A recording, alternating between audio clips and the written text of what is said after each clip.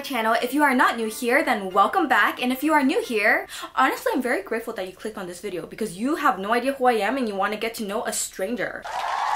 Guessing from the title, this is 50 facts about me. I've been on social media for quite a while and I haven't really shared too much personal information about me, just bits and pieces on my Instagram story. And I thought it would be fun if I finally made this video and had it on my channel so you guys could refer back to it whenever you guys want to. There's a lot of very interesting fun facts about me. A lot of facts might actually surprise you. I'm a very mysterious person, what can you say?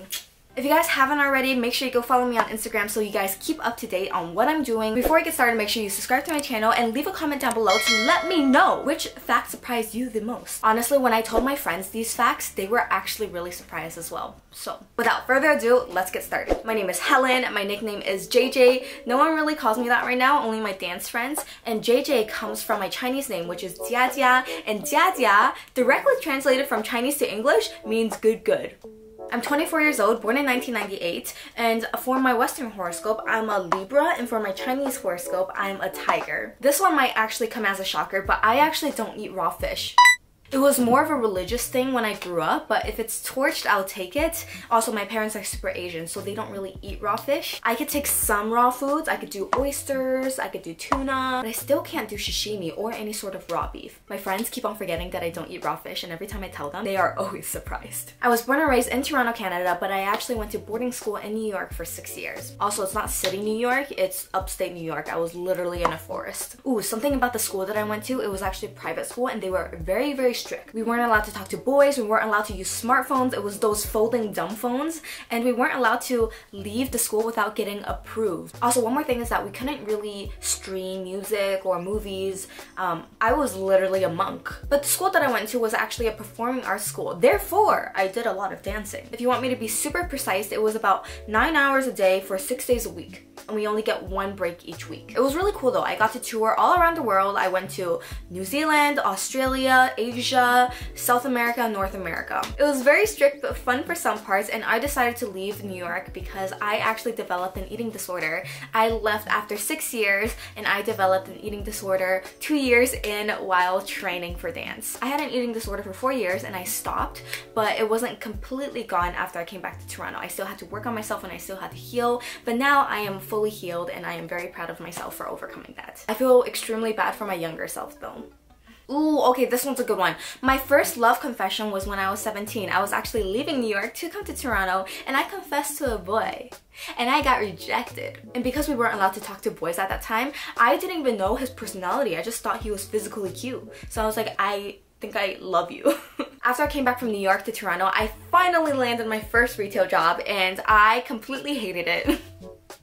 Retail sucks! Yeah, I wasn't very loved. I spoke Mandarin and a lot of the customers that came in spoke Chinese, and so I was able to help them and we do earn commission. I thought $11 an hour was so holy back then. Plus commission, I was working my ass off for no reason. The moment I came back to Toronto, I went to business school, forced by my parents, but I didn't really like it, so I ended up switching to event planning. I really wanted to do weddings and corporate events. I even hosted my first pajama boat party, but COVID hit and that led me to do social media instead. I could always go back to it, I still love planning. I met my current boyfriend, who you see in my videos, on Tinder. So how long have we been dating for? When we first started dating, we ended up moving really fast and we became official within a week.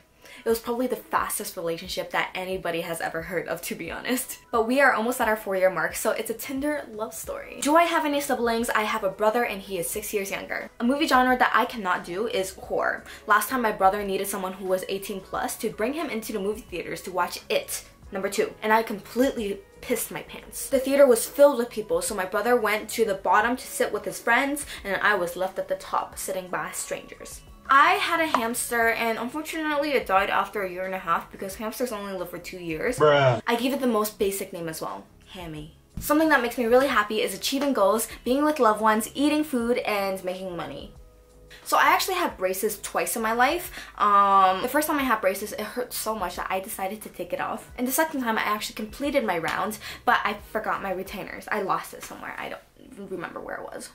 I'm nearsighted. I actually have to use glasses to see. I'm actually wearing contacts at the moment. I used to do more traditional dancing, but right now I'm doing a lot of modern dance at the moment. And that's my favorite type of exercise. One thing that I cannot do is math. I always need my calculator and I have no idea why people come to me for math problems. I've broken so many bones on my body, my back, my hip, my feet, my hands, from dancing. All from dancing. I'm also the queen of tripping on flat surface. Last year I twisted my ankle 3 times by tripping on flat surface. In high school I was known for making cringy funny videos. I always liked making videos. I thought it was so much fun, and because dance was so heavily focused, making videos gave me another kind of eye-opening experience. Oh, going back to the subject of teeth. So this tooth right here is actually a filling. So it's not fake, it's a filling. Inside the filling is my real teeth, and it's very, very small. It's like a little triangle, and it never grew out. It's kind of like a little vampire teeth. That's really, really small. So I used the filling there to fill up the space. I can't handle spicy food. I could do a little bit of spice, but if you give me too much, then I get really overwhelmed and I start crying and tearing up and all that jazz. If I say it's spicy, that means it's not that spicy. If I say it's not that spicy, but still spicy, then it's really not that spicy. If I had a superpower, I would choose the power of teleportation. Imagine if I could go to Japan right now.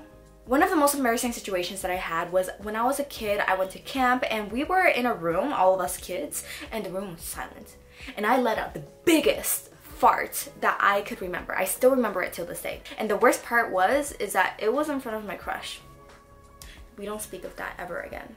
I have no tattoos on my body. The only tattoo, semi-tattoo that I have is actually on my eyebrows. It's microblading or micro shading. It's not a permanent tattoo. It goes away after 2 to 3 years. I'm quite sensitive to human emotion. If you're sad, I feel it. If you're angry, I feel it. If you hate me, I definitely feel it. As far as I know, I'm not allergic to anything. Some of my biggest pet peeves is traffic, 1000%.